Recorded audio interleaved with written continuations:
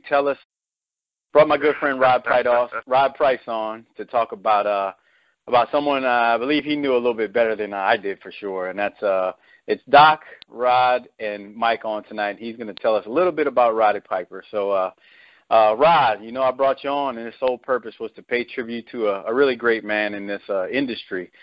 So I'm just going to throw it at you and let you tell us about Roddy Piper and your thoughts on him and whatnot. Okay, Mike, I appreciate it, man, and it's quite an honor. Piper was not, you know, he was one of the greatest heels, if not the greatest heel ever. Mm-hmm. And if it wasn't for him, you wouldn't have a Hulk Hogan. You wouldn't have anything.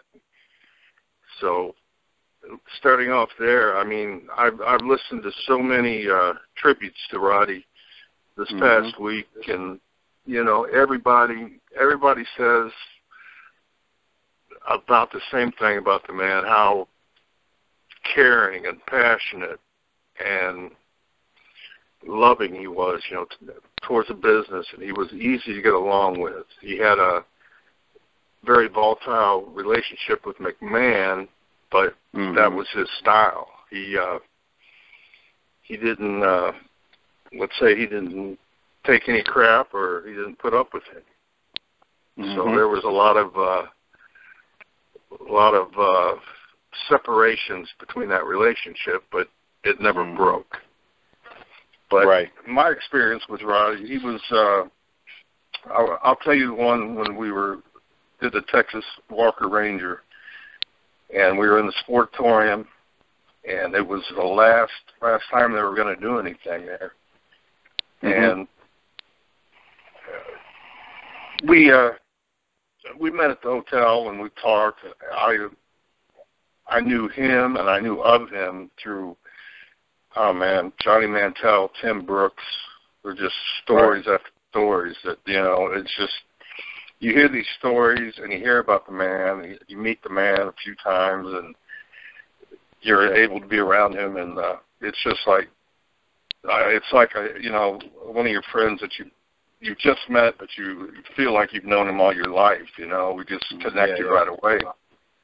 But, I mean, we sat in the hotel room, and, man, we talked about everything from the death of Alzado at the time to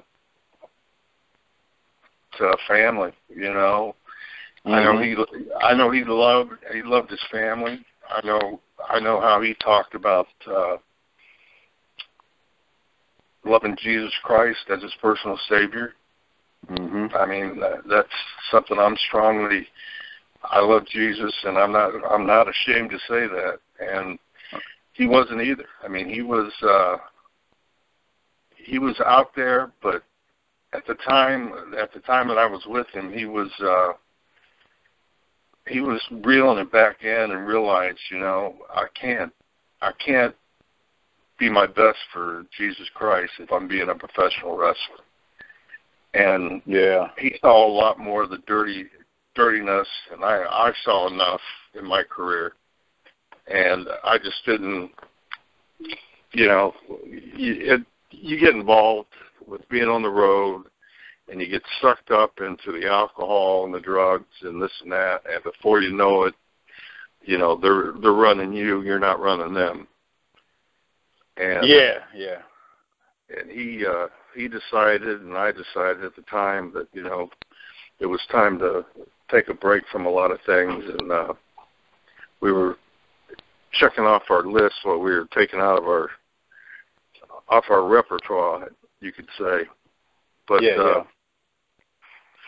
but the man was he was so easygoing.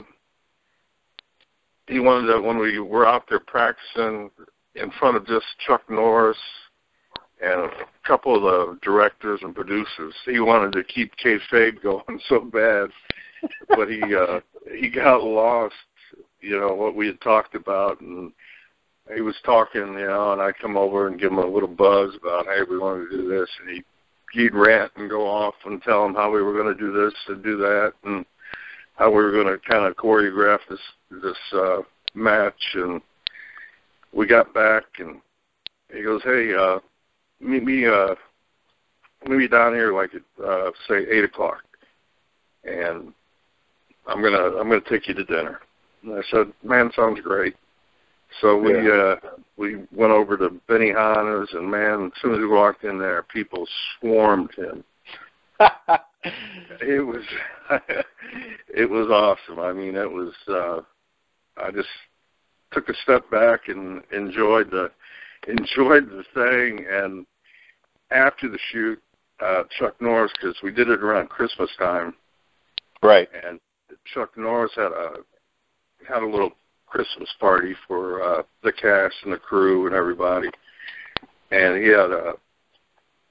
he invited us, and everybody's dressed to a T. You know, nobody told me anything about Christmas party or nothing. I was just basically coming in to do my little part and get out, I thought. And after the production, I was invited to go to the Christmas party. And brother, I didn't have, I had jeans and boots, and I had a big sweater I bought when I was in Germany, a big wool sweater, and it was cold. So I threw that on, and we were picked up in a limo, and Piper's dressed to the T, Rolex on and everything. He slides out first, and I slide out second. And the driver goes, he hands me his card, and he says, give me a call when you guys are ready to leave. I guess I became Piper's bodyguard that night. So we had a blast, man. We had some good times, and again, I know Johnny Mantell was up in Portland with him, and I read some of his stories that, how giving he was.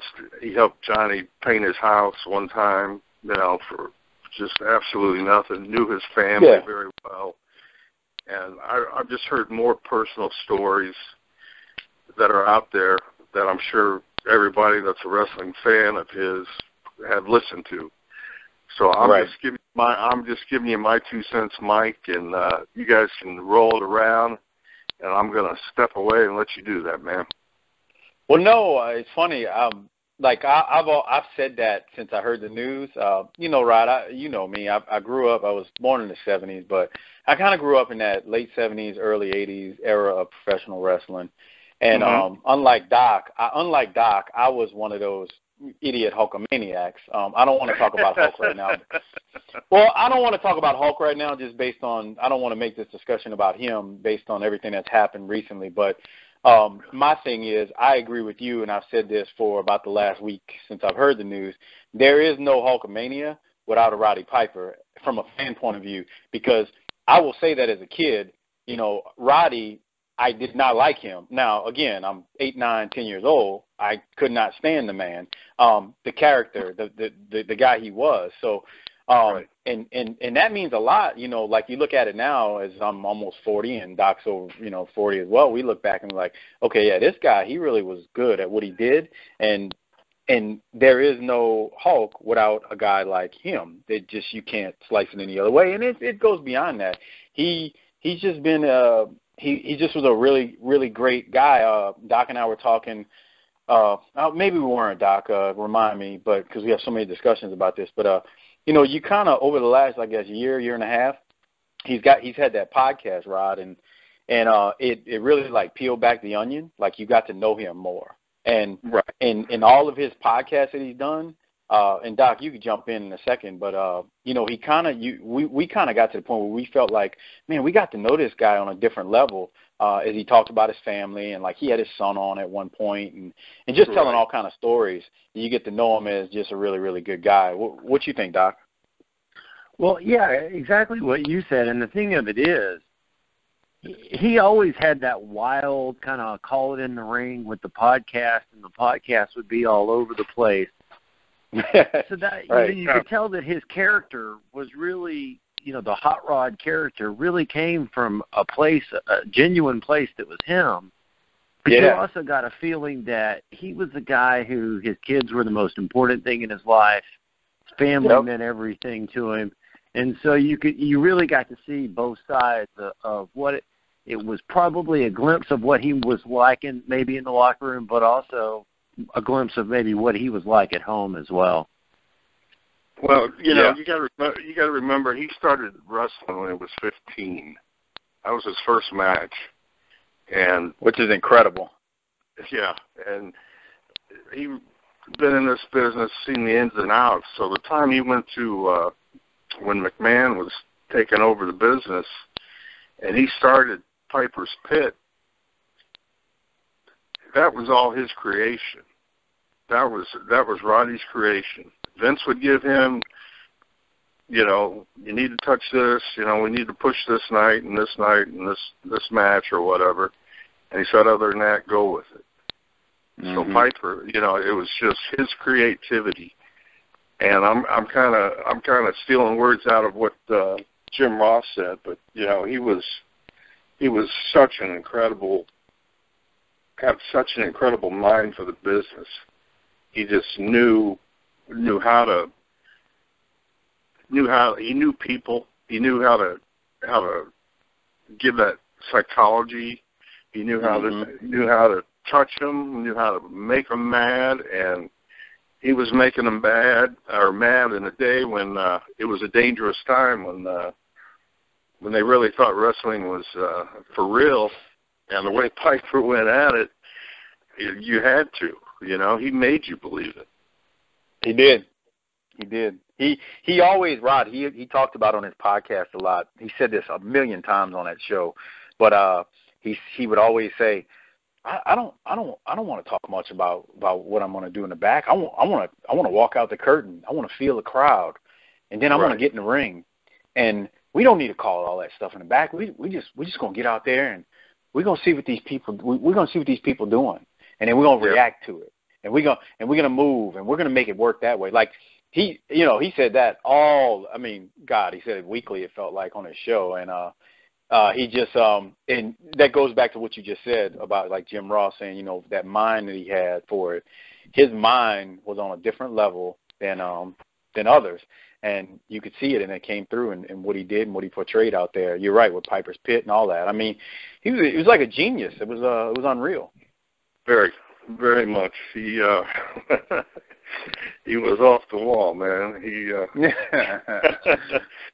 I think back years ago watching some of the stuff as I was coming up, and it was just like incredible. Incredible what he would come up with. And not till I was in the business that I learned the psychology of just. And I had a lot of great people help me, but I mean, that's the way we were taught, though. You know, let's go see what the fans are biting on. You know, right? And that's why you had to watch every match, because you didn't want to repeat what was done in the first or second or whatever match you were in. Yeah, I can remember always being told that if you see somebody, someone's doing something, match one, you might not want to repeat it. I mean, they've seen it, so give them something new to chew on. Yeah. Piper was he's one of a kind. That's why I wanted to bring you on and talk about him. And, you know, as a performer, I look back and I'm like, man, he was so young, Rod. I mean, 61 is not old by any means. And just, man, it's just 60. Like when I read it, when I saw it on social media Friday, it was literally, I don't know, a few hours after we dropped our last show, so we didn't catch we weren't able to talk about it. I saw the news. I'm like, oh, please tell me TMZ is just reporting something that's not true. Right. And then as it, because you know how that goes. I mean, it's just these reports. You get them, they're erroneous, and before you know it, you're like, oh, that's not true. And then with this one, it was verified. And just really, really sad moment for someone who I thought, you know, I feel had so much life left in him. I know he's even said it on his podcast, right, Doc? He's talked about how he lived some rough times in his life. But you know, 61, Rod, that's so young, man. It's hard. Oh, I know, man. That's why you know, we're not promised tomorrow, Mike, only today. So we got to make the most of it today. Because you never know. You never know when you're going to be called. You don't. I know you always post that, too, on Facebook. You'll post little things like, I'm just glad I woke up today. And references to things like that. And, for Roddy, it's like, man, it's just never know. 61 and he's gone. I think to myself, and I'm like, I'm only 21 years from that. That's not a long time. I mean, 61. That's just rough. And no, Rod, I'm glad you talked about him and were able to share that story, because that's something I'd never heard before. I never knew that. Yeah, Mike. Yeah, it was, very touching. When I heard the news that he passed, I was taken back. I mean, it really touched me hard, and from seeing the reaction, it touched a lot of people that way. It was just unexpected from a guy that was so full of life to be gone. Yeah. Have you heard any of his podcasts? Had you ever tuned in to any of them? No, Mike. I really, honestly, I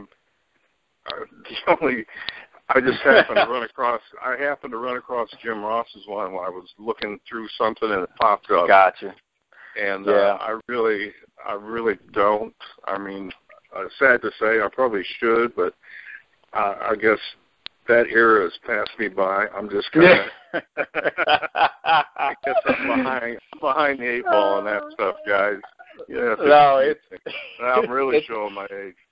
No. The only reason I ask is because one of the great things about it is all those stories, they're now recorded, and they will live on forever as long as there's an internet.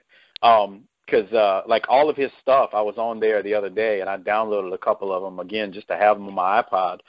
They're all there. So like all the stories he had when he brought on guys like Len Denton and the various Jim Duggan and he's had on everybody, Rod. All those stories that he told and whatnot, they're all on there. And I think, like, to me, I look at it and I go, he still lives on through those things, because if you think about a lot of the guys that, you came up with, they didn't have that means of, like, all that media where it would be recorded, like all these stories that you probably heard in the past. Absolutely. They're not encapsulated anywhere, whereas the thing about today's media, it's a bad thing in a way with Twitter and Facebook in certain ways, but, you got these podcasts and they capture people's lives and histories, and they'll live on forever. So that's the good part of it. Related to the pod, that's the only reason why I asked you if you had heard any of them, because he really did tell a lot of good stuff. I mean, he's got so many of them, I couldn't even recall. I know. He tells been in the business since you were 15. Yeah, right. He tells some stories about Johnny Valentine. You can't even drive through the territory. Right. How could? What were you saying, Doc? He told some stories about Johnny Valentine pulling a shotgun in a locker room somewhere in the early 70s, and how the rib war in the locker room escalated to dynamite being placed under the hood of a car of one of the boys. He got into some. He gets in. I mean, some of the stuff he says, Rod. Honestly, if I wouldn't have spent a little bit of time in the business, I wouldn't believe it. But because I spent a little bit of time, that's and I actually. the incredible part. Right. You like some of the stuff he told, some of the stuff he tells in his stories. That so many people would be in jail, which that doesn't shock you, I'm sure. It's not funny. Well, Mike, back, the part that you really missed out on was being able to go to, from working town to town, run the circuit. Yeah. And being on the road, man, you usually you got with a certain crew, and that's who you ran with, and a lot of things happen on the road. So I've heard. And Piper told them all. Piper told them everything that he had happened to. I mean, him and Jake were telling a story one time about what they did to Matilda, the British Bulldog. Uh-huh. And Jake, something happened. I can't even remember what, but Jake fed the dog a bunch of chili cheese hot dogs, and long story short, the dog made a mess of the hotel room. But him and Jake were telling this story. Doc didn't think it was funny. I'm a dog lover, but Doc didn't think it was too funny. He thought it was cruelty to Matilda, but I kind of laughed because I just realized, like, yeah, that's what them dudes did back then. I mean, they entertained themselves. It was, you know, inside entertainment. That's how they kept themselves sharp and raw. That's right. The ribs were out there. That's right. You would always say that too. You're like, I told you your famous line to me was, "You'd have never made it with Dickie." Talking about Dick Murdoch. It's like, Dickie would have ate you alive, boy. Oh, Dick, something else, man. I know. He loved, his famous was loved getting drinking contests. He'd drink about half a beer and make the other person drink full ones. And then when they started losing it, but we're talking about Piper. No, I know, but no. Roddy was, like I said, I'm from my point of view is from a fan point of view, and he was he was so great, and I hope I want him to. It was funny. I read something on Facebook, and I don't know if this is mean, but someone posted and it said Piper had to one-up Hogan one last time. You know, with the controversy with Hulk and all this stuff, and I thought to myself, man, that's crazy. But you know, it's like to get the news and all this happened with Piper, and he just was a really good dude. I'm glad I got to listen to him for the last year or so on his show, because it really got to, you know, he talked about his family a lot. He would talk about his times that he had, but man, Rod, I'm so glad you came on to talk about him and tell us a little bit more. That story was a great one. Coming from somebody who was able to spend time with him, it's just, man, Roddy was a good dude. He's gone way too soon. I really hope the WWE does not just do that one. They did a segment. I know you don't watch wrestling. They did 2 segments on Monday night, but I'd like them to do something else special. I don't know what. I couldn't tell you what, but they need to do something to continue to, you know, have this man's spirit live on. I don't care if it's some kind of award they give people. I don't care what it is, but something they need to just, you know, give him more credit, because there is no Hulkamania without Roddy Piper. Bottom line. Absolutely not. Absolutely not. There's no WWF without That's right. Roddy Piper. So you hated him. Well, not you, but yep. That's right. The fans hated him enough. He gave them a reason to believe in that Hulkamania stuff. That's just how it works. You gotta have you can't have a good guy without a villain. That's right. That's right. There's no Superman without a Lex Luthor, and it goes on and on. It's pretty simple, huh? It's good versus evil. I mean, that's what we're facing in this world today. People still want to see it, but that's what it's what it's all about. But, yeah, no, you're right. Hey, Doc, you got we're about 23, 24 minutes into this. You got any more questions for Rod related to Roddy before we wrap up? There is one question, and it goes back to the match that Piper and Valentine had at Starrcade '83 when they had that. How do you know this? Here, I'll tell you why. They had the dog collar match, and Piper bled from his ear. Oh, okay. You did tell me about that. I don't remember this, but go ahead. That was Rod. Do you know the match I'm talking about? Yeah, I remember. So, you know, I'm a kid that's 9 years old at the time, and we don't have cable at that time, so all I see is Von Erich's Freebirds, which is really good to watch. But I would go get Pro Wrestling Illustrated magazines, and you flip through it, and I see, you know, at that time you're 9 years old. There's no greater time than when wrestling is still real in your mind. Uh-huh. So people, you know, your dad's starting to tell you, hey, this stuff's fake and all that. But I flipped to the page where they show the pictures from Starrcade '83, and Piper's bleeding out of his ear, and I'm thinking, my Lord, how is this fake? And so I guess my question. It's a good fact, and, you know, a lot of guys used to juice from the forehead, but a lot of them used to juice from the ear too, because, you know, it's nothing but cartilage. You get a little cut on it, it bleeds like crazy anyway. And it was doing something different instead of bleeding from the forehead. Unless you got hard weight, you might have got hard weight and got the ear busted open too. And once again, Piper is an innovator. You bet.